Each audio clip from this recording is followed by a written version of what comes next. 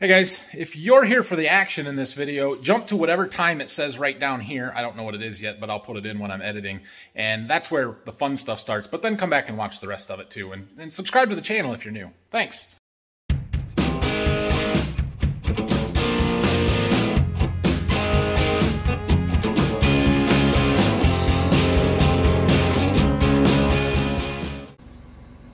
Good morning. Guess what? It didn't rain again. We've got another beautiful sunny day, and it's supposed to be raining right now.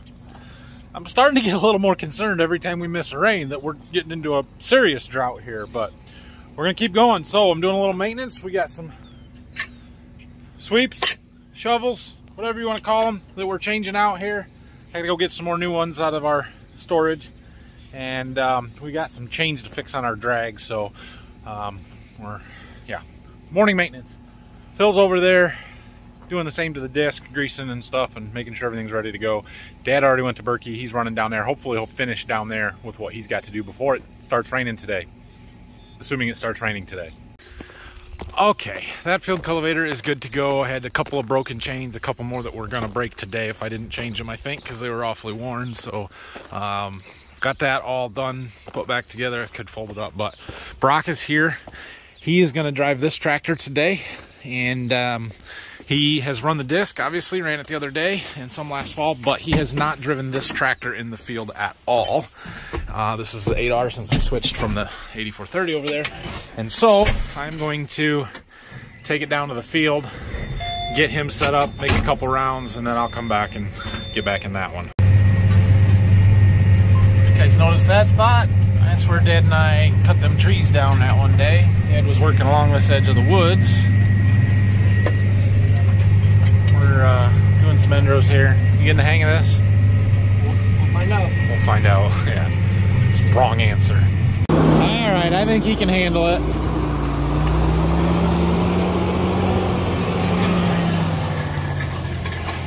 I think he likes driving stuff where he can go fast. So he's gonna finish this little bit here. All we got to do is get to the point. Phil had most of this field done yesterday, and then we're gonna jump across the road over there and do that field. I'm gonna go jump in the field cultivator, keep that moving. Okay, here is our field that we're gonna start with today. There is a little over 47 acres here, so probably take us an hour and a half would be my guess. It'll be about lunchtime after that. Get my line all set up and we are good to go. Okay, moving across here. This field's kind of a pain because it's got this big low spot right in the middle that we have to farm around, and so there's some short rows back here. There's another little spot over by that tree over there that cuts it up, but hey, it'll be fine. So we're almost done here. Just a little ways to go and do some end rows, and then we'll get out of here. What time is it? 11:13, so I'll probably stop and at the farm and grab some lunch before we head to the next field, because the next field is on the other direction from the farm, which is just half a mile over there. The other day, Dad told me he had all his logs picked up. Looks like he's cut so many of them, he can't even remember where they're all at. There's just one there, but... Okay, lunchtime. So I noticed yesterday that this cord was hanging down here a little bit, so I just went and got some zip ties to tie it back up, and then there was two other zip ties that were here, and I touched them and they fell off. So I guess I get to go get some more and better test these ones. These ones are bigger. I think they'll be okay. Usually the black ones are good. It's the white ones that don't have any UV protection to them and that tend to get brittle, but all right, we can get a couple more. All right, it's not pretty because I didn't clip them, but they're fine. Since Brock's running the disc today, Phil is hauling corn. Back to that job. I don't know how much more he's got to do, especially for this month, but apparently there's some. Okay, to the next field. This field is a field that was corn last year, but it's the one that we're going to go corn on corn with. So that's why we disc ripped it last fall, and we're going to fit it down now, get it ready to plant corn. It also happens to be right across the road from where we planted some beans a week ago yesterday. So we're gonna have to go look at our beans is what I'm saying. So let's take a walk over here and see what things look like. I really hope they're not coming up yet. It wouldn't surprise me as warm as it's been, but I hope not. I think right here is my first pass. I started 3 passes off the line, so yeah, it looks like right here's my first row. So what do we got here? They're not poking through yet. That is good. Still nice and crumbly dirt here because we haven't really had any rain. There is some moisture down there though.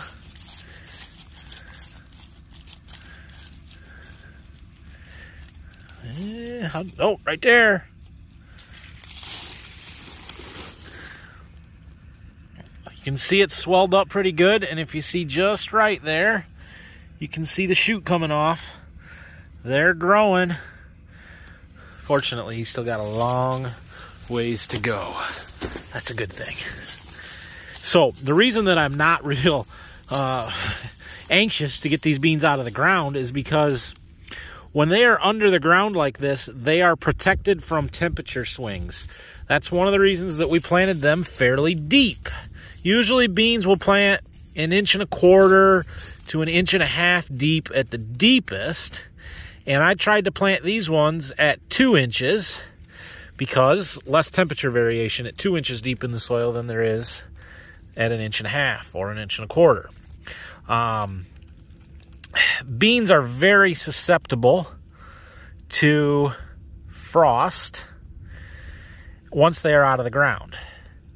If they get frosted or a hard frost, they aren't going to live through it. And so I really don't want these to come up until the end of April. Yeah, that looks great. It started, but it's got a long ways to go. I don't want them to come up until the end of April because that's when we're less likely to get a killing frost. Up until that point, it's still a real possibility. Last year, I should look up the actual date, but it was towards the second weekend in May when we had a killing frost. And while my beans that I had hand planted last year were coming out of the ground when we got that frost, they were still closed together. They hadn't opened up the leaves yet, so the growing point was still just a little bit protected, and it kept them from dying. Could be that if it was 1 or 2 days later, they wouldn't have made it. I don't know, but they did, and that's what gave me the confidence to try this. So we'll see what happens with them. Like I said, I'm getting a little concerned that they were growing too fast and they were going to come up in a week or two, and then the likelihood of getting a frost on them is much higher. So far so good. So we've been talking about channel sponsorship stuff a little bit the last couple days. If you missed it 2 days ago, go watch that video or my live stream yesterday. But I thought of a good non-ag company that I would gladly take a sponsorship from. Anybody from at Dr. Pepper Company? I mean, free product, anything. I'll show it off all day. This cream soda stuff, it's just pretty good. 23+1 flavors. Finishing the last pass of end rows in this first field. I think this one had like 65 acres in it, and we've got roughly 35 or just shy of it in this next one. There was just under 100 acres in this 2 fields here. So, doing good here. Brock is working in the field right next to us. I'll show you him when we get closer and see him. But I gotta get my computer set up here. Okay, so we're rolling along here. Brock's over there. See that dust? That's Brock. You guys, this is not helping though. Do you see that? Do you see it? That's a neighbor, and that's a planter. Where are they going? What field? Where are they going? Oh crap, I gotta go get the planter. Dusty, you can't see it, it's dusty, but there they go, right? Past my field, like, you know, just no big deal that there's a planter going down the road. Oh crap, we gotta go planter up. It's time to plant. See, that's what I did to everybody else last week when I was out planting.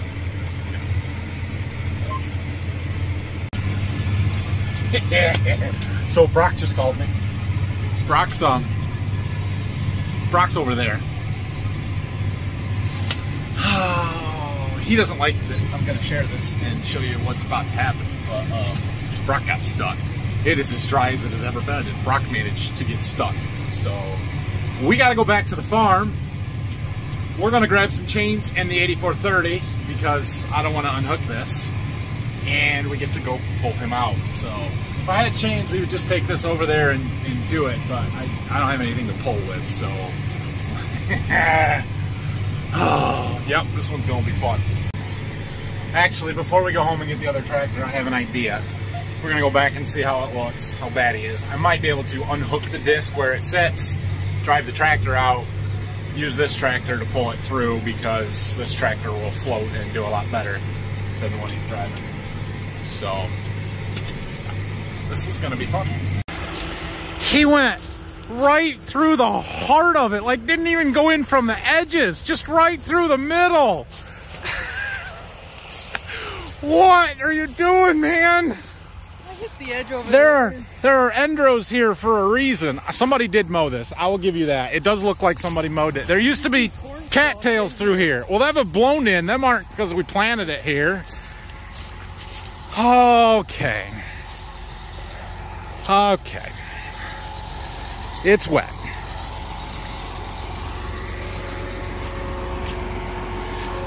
Driest spring we've ever had. Oh, he feels pretty new tires. He should have got new tires. Yeah, he feels pretty bad right now, but I'm gonna make a fortune off of this on YouTube, so I don't really care. It'll be all right. We'll get it out.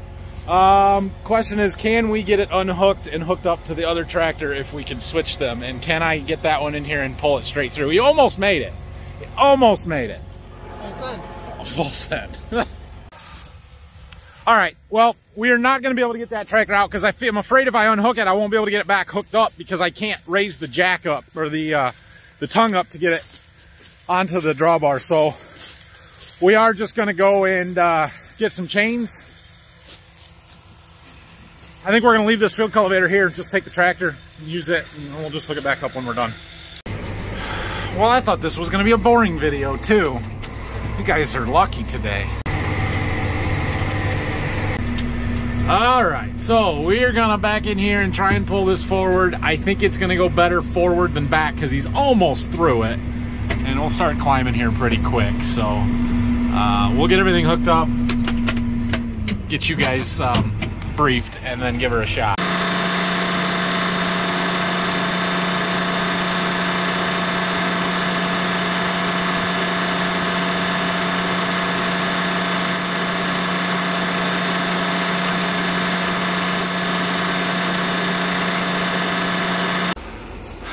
All right, so here's where we're at. This disc is going to pull very hard, but there's nothing I can really do about that.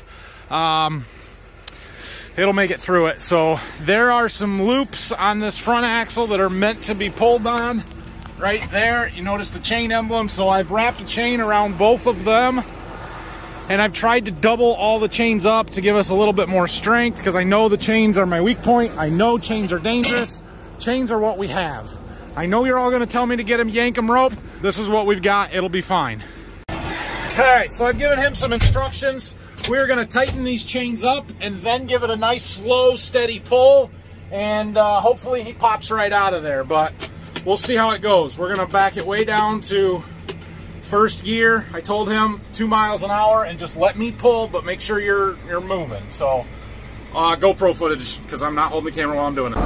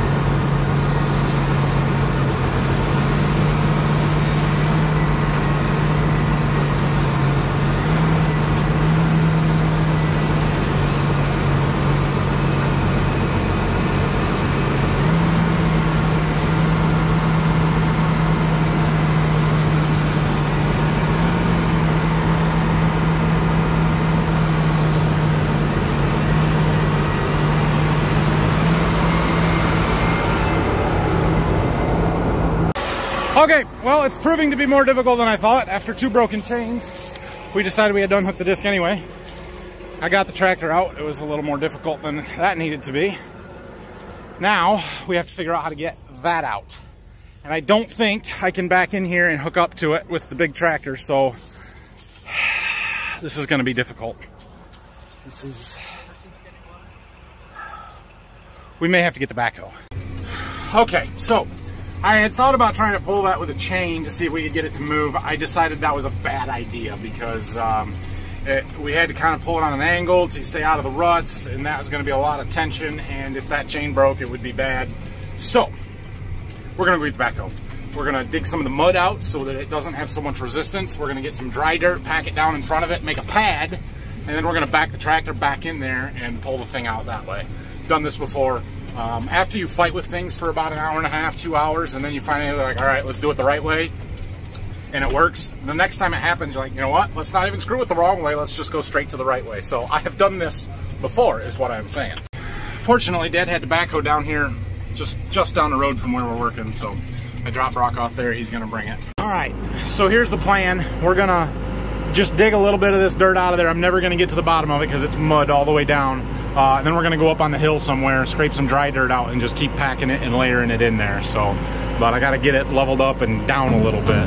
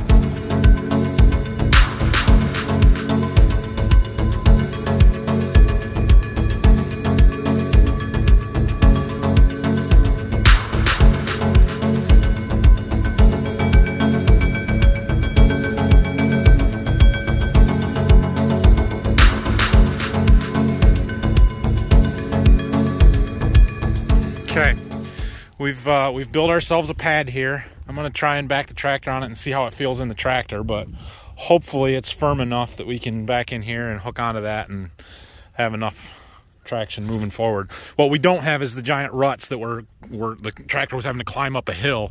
So it should be better. It should be better. We'll see. All right, we're in. My one side's sinking, but the other side and the front are okay. So we're gonna see what happens here.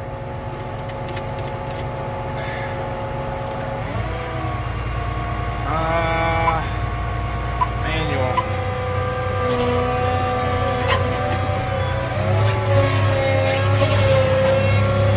Come on, come on, come on. Not good, not good.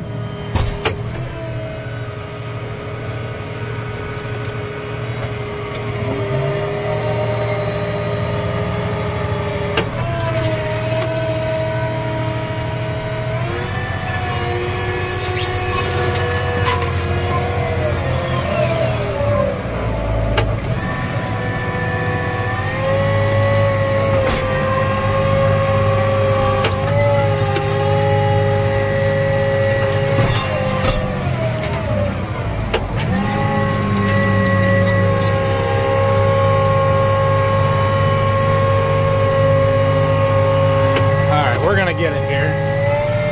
I just don't know what it's going to take to get it. Come on, come on, come on.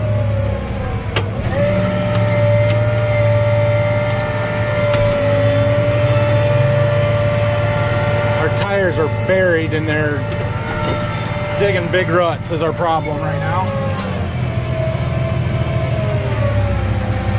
There it goes. Oh gosh, please nothing break.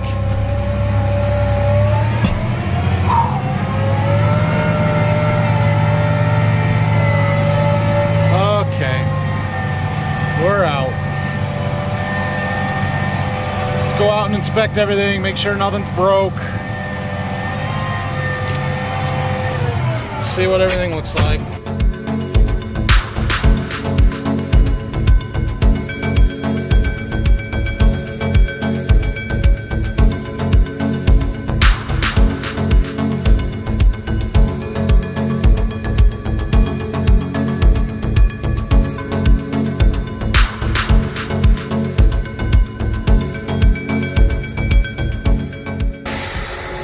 Mud, we've certainly got mud.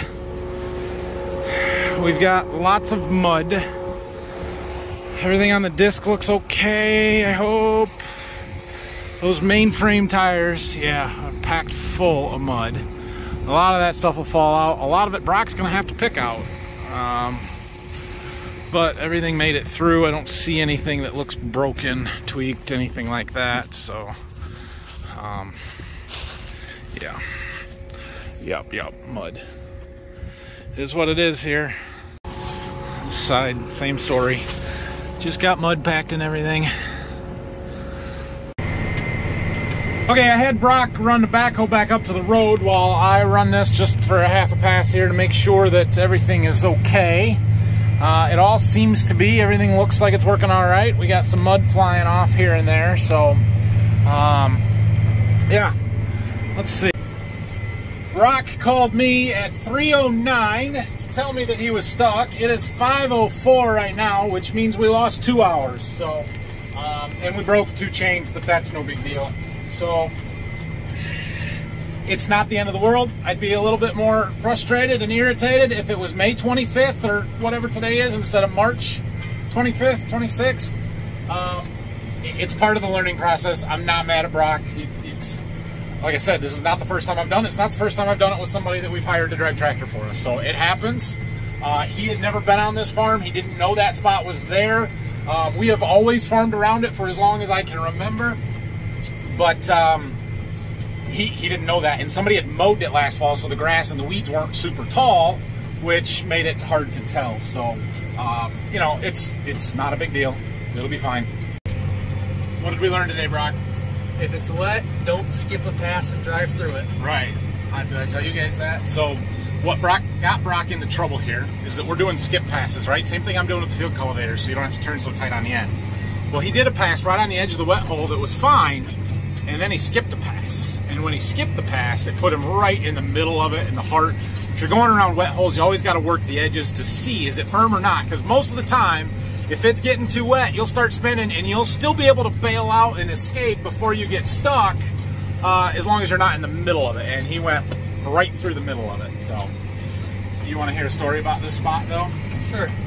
So, we've never farmed to this spot. But, back in 2004, when we bought our 9300 tractor, the first time we ever had a big four-wheel drive articulated, like wherever that one is, with big wide floater tires on it, my dad decided he could chisel through that spot. Guess what happened to him? He got stuck. He got stuck. So it's happened here before. It's not a big deal. We'll be fine. You did, however, make me get my hand all muddy, and that I'm not very happy about. It happens. Full send? Full send? You can make it. No. Okay, we got to get this hooked back up, and then we'll be back to finishing our field. It's only going to take us about a half an hour. It's going to take Brock a little longer to finish here. Okay, we are good to go. He should be fine. Oh yeah, mud's already falling out of them tires. Is he going to go right in front of me, or are you going to wait for me? We're going. Okay, back to our field over here. It was fortunate that we were working right next to each other, and that, you know, it was not that hard to do. So, hope you enjoyed that one. Well, these cornstalk fields don't work up quite as pretty as the bean stubble and wheat stubble fields that we're in, but it's good. We're done here. Kind of fun working side by side with Brock over there, but he'll hopefully get that finished up. He's got a little ways to go, probably 2 hours yet, I would say, and he'll be done there. So we are headed back to the farm. I believe I'm done with the field cultivator, at least for tonight. We'll see what else is going on once we get there. All right, I fueled it up, let it cool down. I'm gonna pull the air filter. We're gonna see if we can clean it out. That's why I hate this style of air filter, because they're so difficult to clean, but I'll show you. It's dirty. Ooh, and heavy. So it's not like what I would call a regular air filter where you can blow air from the center out to get the dirt out of all of them. And it's plugged, look at that. It's bad shape. But this filter's got, I don't know, what have I put, 30 hours on this tractor? And it was a brand new filter. Like, that's crap. So we're gonna try the lightly tappy tap tap method and see if we can get some dirt to fall out of it. Well, it's lighter. I got a bunch of dirt out of it. I don't know how much better it'll work. I'm gonna get the air compressor and blow what I can. Well, there's dirt coming out of it. It's better. We'll get an extra 100 horsepower out of it now. I'll put it back in, we'll see. It shouldn't yell at me anymore, it'll last for a while.